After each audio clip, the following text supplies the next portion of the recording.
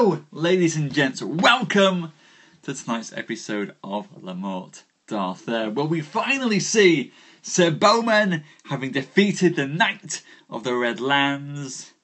Will Sir Beaumains have his just reward? Or are there further turns and twists of the plot ahead?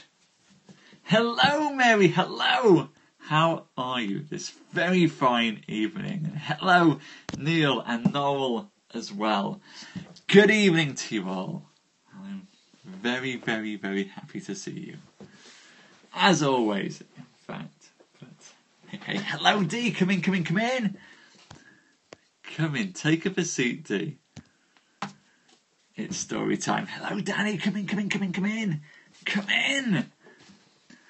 We'll find out whether Beaumains manages to get his just rewards or if there's some worse fate still in store for him. Hello, Yasser. Come in. Hello. Good evening to you. Welcome to my readings of the Morte D'Art. Is it coldy? I will try. We've had it quite warm weather all week. We've got a bit of an Indian summer going on.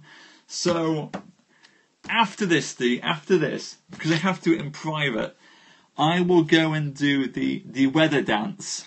Wherein what I have to do is I've got to go over to Massam in the Yorkshire Dales, where the Druids still are, strip naked, and then dance around some of the standing stones, yelling, "Oh summer, go ye to," and I can't finish the incantation, otherwise you'll all know the secret incantation.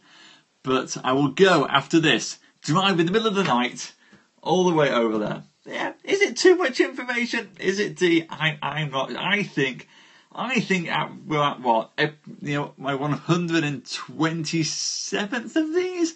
I think it's time to talk about Druidic rituals in the middle of the Yorkshire Dales. Anyway, hello, Darren! Darren, welcome. Hello, Darren and Carly and Mozella and Kerry and Kathy. Welcome. How have you all been? Darren was here for episode number 1. In fact, for those of you who don't know, it's because of Darren that I'm doing all of this to begin with, as he and I swapped the idea over a nice campfire, which is how stories should be told. So hello, good evening to you all.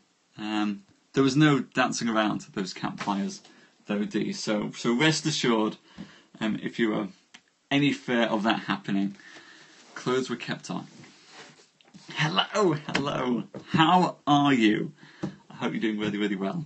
I'm doing well.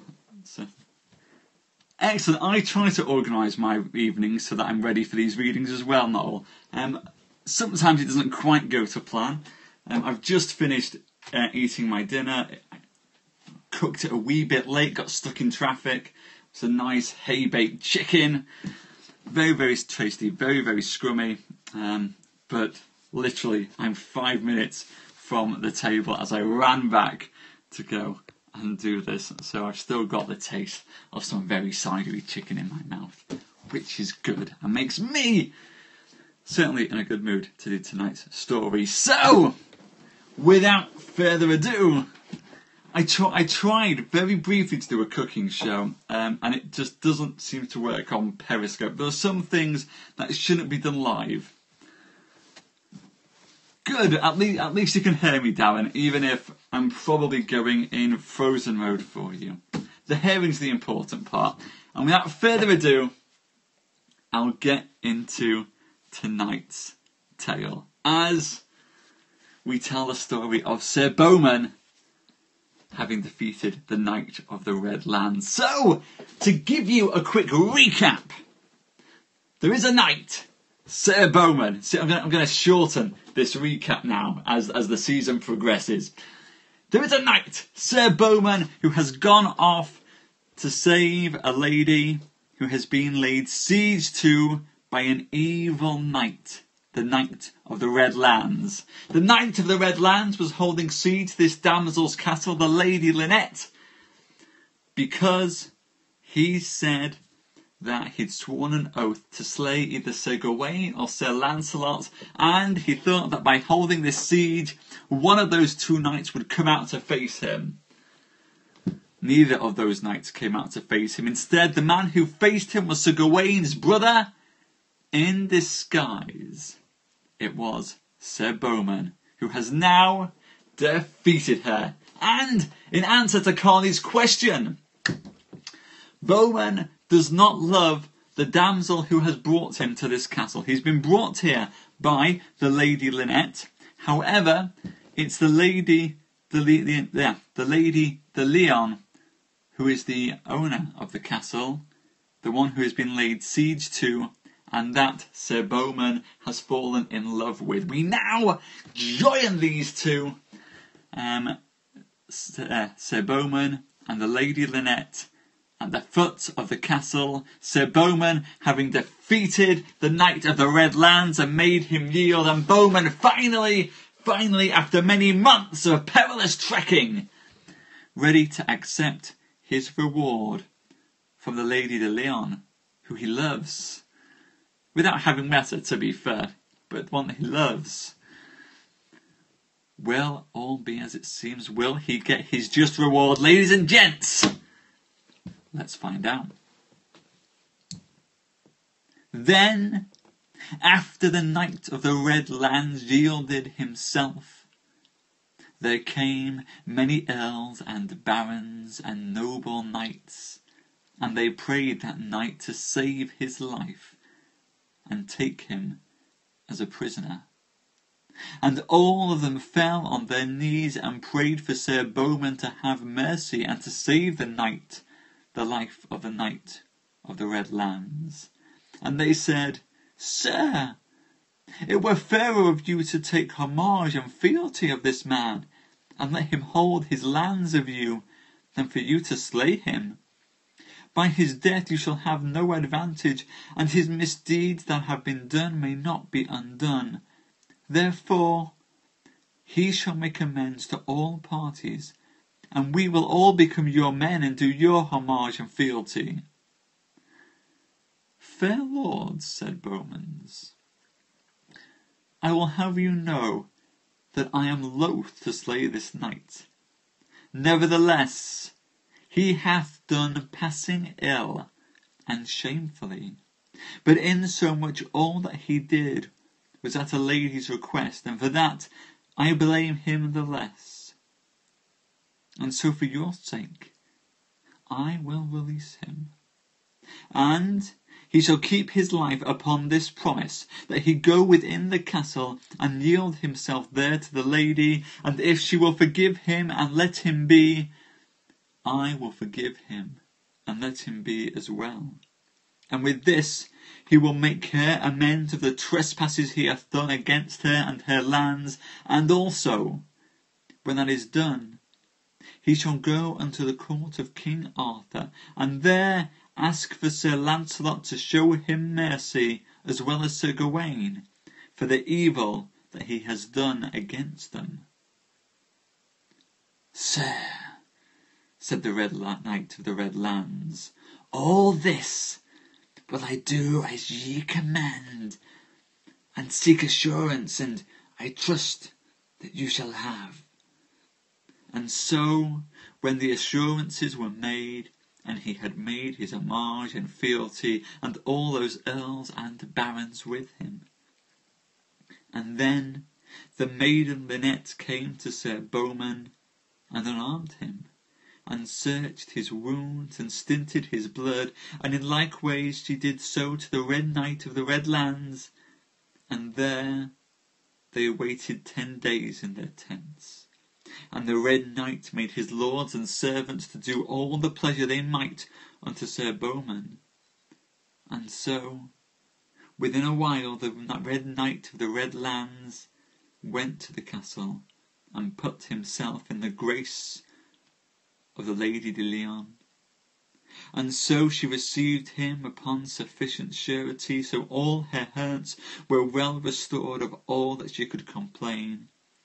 And then he departed unto the court of King Arthur, And there openly the Knight of the Red Lands put himself in the mercy of Sir Lancelot and Sir Gawaine, and there he told openly how he was overcome and by whom, and also he told all the battles from the beginning unto the end.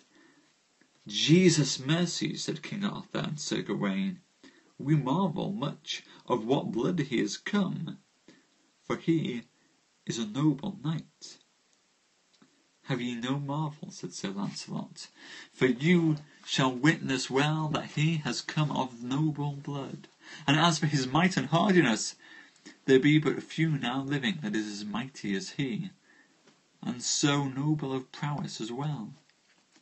It seemeth by you, said King Arthur, that you know his name, and from whence he is come, and of what blood he is. I suppose I do, said Lancelot, or else I would not have given him the order of knighthood, and he gave me such charge at that time that I should never discover him until he required me, or else it be known openly by some other. Halfway through tonight's tales, ladies and gents, Beaumains has decided to spare the life of the Knight of the Red Lands. The Knight of the Red Lands has gone now to Camelot to tell all of this to King Arthur, who, in the company of Sir Gawaine and Sir Lancelot, are beginning to see what a knight of full prowess Sir Beaumains is. No, that is a lovely, lovely thing to say. Thank you very, very much. That's very kind of you. And now, I'd ask you to join me for the second half of tonight's tale, as we find out what happens when Sir Beaumains goes to seek his just reward from the Lady de Leon. Now, we turn unto Sir Beaumains, who desired of Lynette that he might see her sister, his lady. Sir, she said, I would fain that you saw her. Then Sir Beaumains armed himself and took his horse and his spear and rode up to the castle. And when he came to the gate, he found there many men armed, and they pulled up the drawbridge and drew the gate closed. Then Beaumains marvelled at why they would not allow him to enter, and he looked up to the window, and there he saw the fair Lady de Leon, that said on high, Go on your way, Sir Beaumains, for as yet you shall not have wholly my love, until the time that you can be called one of the number of the worthy knights. And therefore go, labour in worship for 12 months. Then you shall hear new tidings, perhaps. Alas, fair lady, said Beaumains, I have not deserved that you should show me this strangeness, and I had believed that I should have right good cheer with you. Unto my power I have destroyed thanks, and, well, I'm sure I have bought your love with part of the best blood of mine own body. Fair, courteous knight, said Dame Leonce, be not displeased or over hasty, for you should know that your great travail nor good love shall be lost. For I consider the work that you've done so far to be great. Therefore, go on your way and look that you be of good comfort, for all shall be done for your worship and for the best, and in 12 months' time it will soon be done. And trust me, fair knight, I shall be true to you, and never betray you, but to my death I shall love you and no other. And therewithal she turned from the window, and Sir Beaumains rode away from the castle, making great doom. And so he rode here and there, and didn't really see where he rode until it was dark night. And then it happened to him to come to a poor man's house, and there he harboured all that night. But Sir Beaumains had no rest. He wallowed and wreathed for the love of the lady of the castle. And so, upon the morrow, he took his horse and rode until undone, and then he came to a broad water, and thereby was a great lodge, and there he lit down to sleep, and laid his head upon his shield, and betook his horse to his page, a dwarf, and commanded him to watch all night. And now we turn to the lady of the same castle, that thought much upon Beaumains. And then she called unto her Sir Gringamore, her brother, and prayed him in all manner, as he loved her heartily, that he would ride after Sir Beaumains, and ever he was to wait upon Beaumains till he might find him sleeping. For I am sure, in his heaviness, he will alight down in some place and lie himself down to sleep. And therefore have your wait upon him, and in the most secretive manner you can. Take his dwarf page, and go on your way with him as fast as ever you may, before Sir Beaumains awakes. For my sister Lynette tells me that he can tell me of what kindred Beaumains has come, and what is his right name. And in the meanwhile, I and my sister will ride to your castle, and await for you to bring the dwarf. And when you have brought him to your castle, I will examine the man myself, until I know what Beaumains' true name is, and of what kindred he has come. Until then, I can never be merry at my heart. Sister, said Sir Gringamore, all this shall be done after your intent. And so he rode all the other day and night, till he found Sir Beaumains lying by a water, and his head upon his shield to sleep. And when he saw Sir Beaumains fast asleep, he came stilly stalking behind the dwarf, plucked him fast under his arm, and so rode away with him as fast as ever he might unto his own castle. And this Sir Gringamore's arms were all black, and that to him longeth. But ever as he rode with the dwarf toward his castle, he cried unto his lord and prayed of his help, and therefore awoke Sir Beaumains, and up he leapt lightly, and saw where Sir Gringamore rode away with his dwarf. And so Sir Gringamore rode out of sight. Ladies and gents, we end tonight's tale there. Sir Beaumains has had his page stolen by the brother of the Lady de Leon, who wants to find out the true nature of this man before ever she could marry him.